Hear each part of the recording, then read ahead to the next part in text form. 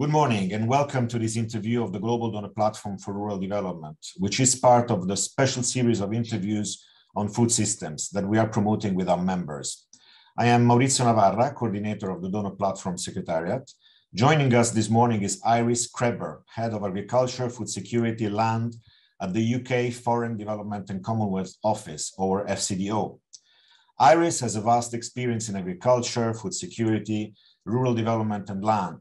She is a development executive with more than 24 years of experience in development, private sector and government work, including 17 years in humanitarian and development aid. Iris is also the UK board member of the Global Donor Platform for Rural Development. Iris, welcome to today's interview. We are really pleased and honored to have you with us. So to start the interview, I will give the floor to Michelle Tang, our communications officer, for the first three questions. Over to you, Michelle. Thanks. I would like to add my own thank you to you, Iris, for being with us today. The UN Food Systems Summit has highlighted fundamental changes that will need to be made in food systems over the next years. Now, donors have a critical role to play, of course, in this scenario, which leads us to our first question, and that is, what do you see are the most important messages and priorities that have emerged both from the Food Systems Summit and in the process leading up to it? Thank you, Iris. Over to you. Thanks very much. The Food Systems Summit and the run-up over the last 18 months was, of course, an intensive and very detailed process, which it should be because it's about being context and country specific. So there was all those national dialogues, which will need to be looked at in terms of follow-up at the national, at the local level. However, looking at it from a very broad brush perspective, if nothing else, probably the highest impact that could come from the Food Systems Summit is a clearer understanding, not of experts, but the average person of the huge risk and impact of agriculture and food systems on climate, and not as the bad guy, but understanding the opportunities that are there, evidence-based, in a simplified manner of how this can be turned around. As we all know, this is a hugely politicized, a hugely emotive, and a hugely ideological subject to deal with. And I'm not sure the Food Systems Summit got quite there yet, but unless everybody understands what the opportunities are and how things can be changed, transformed under the pressure of time, because we're running out of it, then all talk about Food Systems Summit may remain academic, and food systems in particular. We know it comes from a academic concept, food systems thinking, rather complex, and that's why I'm emphasizing the average person in the street needs to understand what this is about and what can be done, and then engage with political decision makers so that it is actually done, and not in 50 years' time, but from now on. Thank you so much for your answer for that. Yeah, increasing the global awareness of the average person's awareness of where food system transformation, why it's important. It definitely was a big win from the summit. Now, moving over to what three things do you think can be the most catalytic in bringing about the food systems transformation that is being called for? Where do you think we need to focus to leverage change? Over, thank you. Thanks. The summit certainly put into stark relief the debates of specific stakeholder groups. And while they were talking to each other, I think more could be done for these stakeholder groups, not just to speak with one voice, but to be mutually reinforcing. Why am I saying this? A lot of research is already happening. So aside from saying we need yet more research, that research, what is already known in the academic circles, needs to be simplified and made digestible for decision makers to have an impact, and also for people who are the decision makers, voters and electorate, to lobby for what they think is the right thing to do. The Food Systems Summit made a good start, but there is a bit of a risk that academics are still talking to academics and other stakeholder groups are also still talking in silos. There is a lot more debate now, but we need to get beyond that. And especially with a very complex and complicated theme, such as food systems, to make this palatable and something to engage with for those that can make a difference, I think more needs to be done.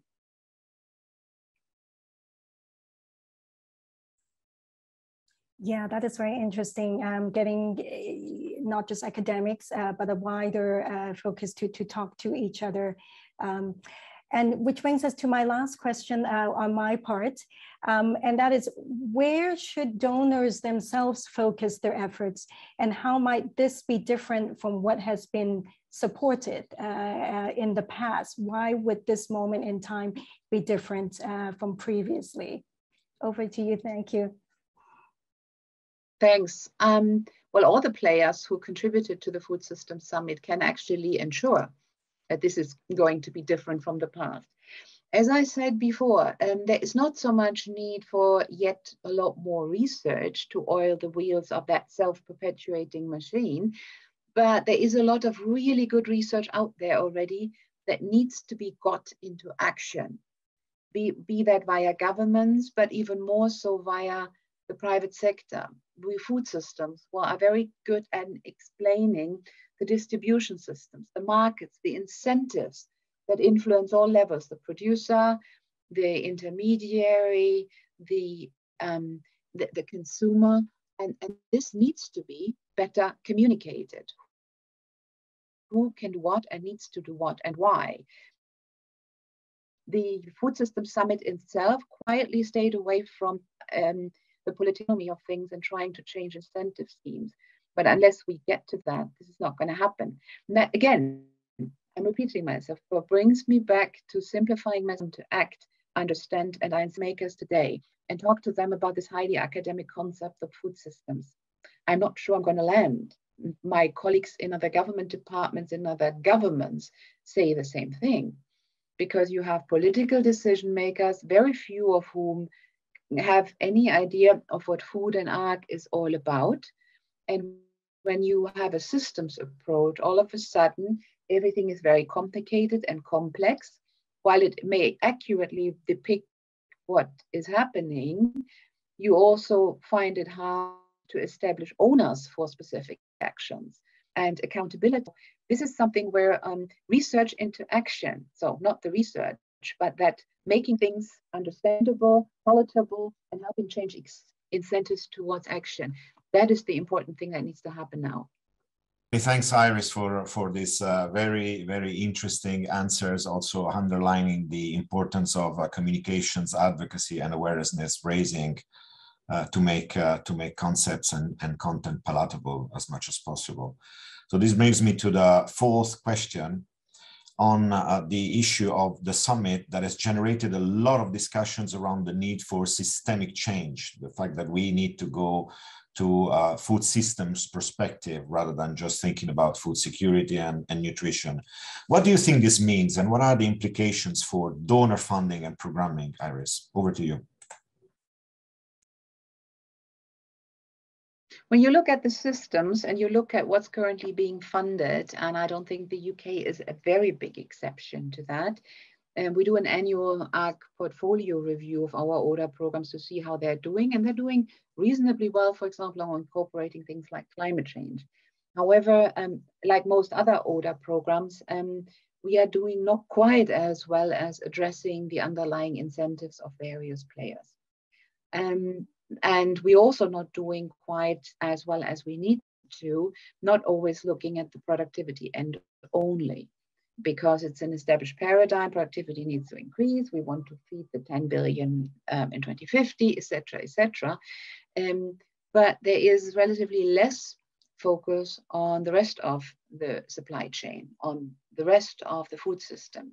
If you imagine something mind-boggling like 1/3 of all globally produced food being lost or wasted, then you think, why don't we start with that? Then we do not have to try and squeeze ever more productivity out of the soil if we can just cut that 1/3 of of food lost and wasted. That's pre, peri, post-harvest, and of course, a large chunk, at least in rich countries, is lost on the consumer side. I just read an update on how much food is annually wasted in households in the UK.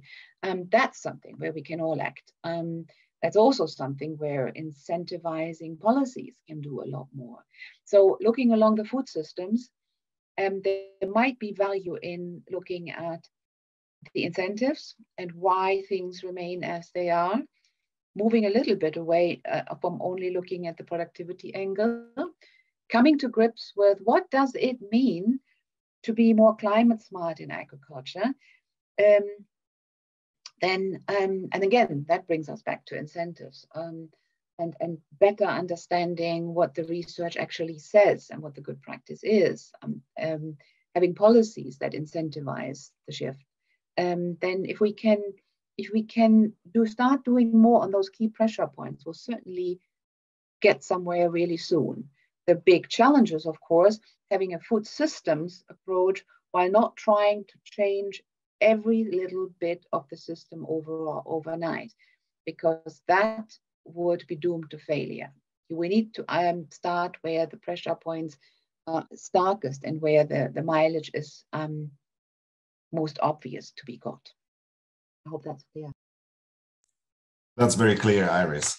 Now, you have mentioned in your first answer, but also in your previous answer, the importance of liaising and linking food systems perspective with environmental degradation, in particular climate change, and the need also to strengthen climate smart agriculture approaches.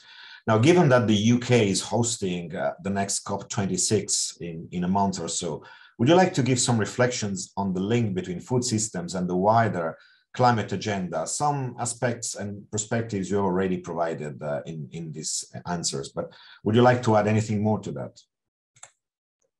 Yeah, maybe a word about what is an absolutely ideological debate, as you will know. So those working on climate and environment, saving the planet, usually depict agriculture as one of the big culprits, agriculture and food systems. Yes, it contributes a massive amount to emissions.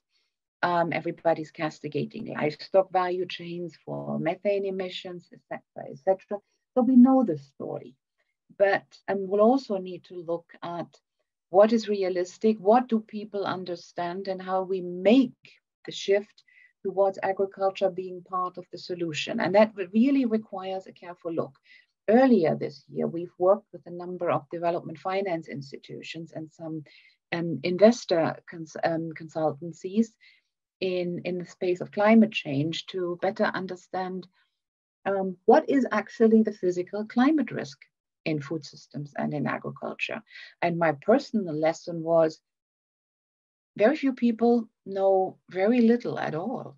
So when you say we want to be able to turn the sector all climate smart or climate beneficial or nature positive, whatever paradigm you have at the moment, then first of all, we need to understand what are the risks.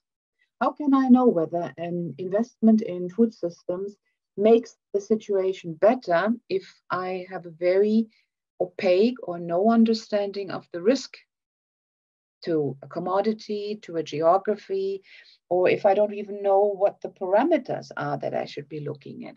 I know there are efforts to make this better, for example, by getting the private sector to report on its climate impacts. But unless we get to that better understanding, the reporting will just be a little bit like a corporate social responsibility report, but will not have much substance at all. So once we have a better understanding, an established process on how to come to a consensus of what good looks like, and is an investment we're making actually a positive adaptation, or is it a maladaptation that we intend to be positive, but we didn't understand the risk right? So it's not doing a good thing at all. Until we have that understanding. And that must not only be with the academic researchers and the experts on climate and environment, it must be with those that take the decisions. Unless we manage that, we're not going to make much progress. That sounds modest, but it is actually a big step towards doing better, investing better, and moving the dial. We are also looking at this under COP, getting more commitments on doing better based on better data, better analysis from the various stakeholders. As you know, we've also started looking at agricultural subsidies. There is a movement in the world to make them more beneficial for the planet, for people, and prosperity. So what we would call the triple win, but there is a lot more to do. And ultimately, of course, how can we be more sustainably productive and feed the world in 2050 without cutting down yet more trees and going for massive agricultural extension? So those are the priorities we have under COP. And while you may not always hear the term food systems are, of course, all over what we want to achieve through COP. And as you know, agriculture is one of the most controversially negotiated subjects in the COP process. So we've certainly got our work cut out for ourselves. Thanks. Many thanks, Iris, for these perspectives. And final two questions, talking about results and how to get there. Are there some changes that give you optimism that this transformation of food systems being called for is possible? I'll be very honest. When the term food systems first came up as a new paradigm out of academia, I said, for me, as somebody who leads a team of policy advisors who need to advise our political decision makers, who, as I said, are more often than not experts in this subject, food systems is a very intangible term. And I said, I can rather explain to a generalist, an interested generalist, what the four-dimensional food security is, than explain food systems. Their eyes glaze over in no time. Other government colleagues in partner governments have confirmed this. So food systems is a bit of a hairy issue because it is complex. That said, it explains consistently how things hang together and who needs to do what and what needs to happen. What gives me hope that things will now change is probably a very young generation, often still in school, sometimes just in university or getting a toehold into their professional career. They see that their future is severely compromised unless we make inroads on food systems really, really quickly. And I think we need to depend on them, shouting it from the rooftops and pressurizing the generations now in decision-making roles to actually act while there's still time.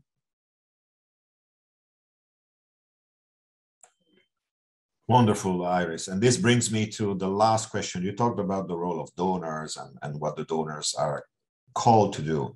Now, do you have some specific thoughts for the role of a network like the Global Donor Platform for Rural Development in particular, related to the need for improved coordination of donor support? Iris. Thanks very much. Yes, that's one that is always there on the agenda, and in a world of increasing bilateralization of countries, probably more so than 10, 15 years ago. So the role of the Global Donor Platform to really make inroads on good coordination is one that's possibly more important than ever before. On the other hand, we've had a food system summit. There is now a process of looking into things, how things are going every 2 years. There's supposed to be a coordination and follow-up body by the Rome-based agencies jointly. But last time we checked, there wasn't anything yet substantively outside of the usual G7, G20, other nations, clubs, fora, to follow up on what the Food System Summit has delivered and should deliver in its follow-up. So there is probably really, really a strong role in there in donor coordination and possibly monitoring not just what the donors do, but what the world is doing on the back of this Food System Summit. So it doesn't join the number of UN summits where there was a lot of goodwill a lot of policy debate, but not that much follow-up. I think that's where the key role of the donor platform may lie in the next few years, to complement what the Rome-based agencies, as UN agencies, will do, and to have a donor perspective, a forum for debate, and ideally a policy donor perspective on what is happening and how also donors can best bring their combined weight into the follow-up. Thank you. No, thanks to you, Iris. This was wonderful. Thank you for sharing these insights on the Food Systems Summit and the food systems agenda in general. Among the things you emphasized today is really that to transform food systems, we first need to understand them better. We need a clearer understanding and better communication and awareness raising. All discourse on food system has the risk of remaining academic and complex. This is the second big area that you underlined today. And the average person in the street needs to understand, and this will help this person engage better with her or his policymakers. We need to make understandable, to decide what is the right thing to do, to define our agenda for action ultimately, not only by the public actors, but also by the private sector. And this is even more important given the current debate on climate and the coming COP26.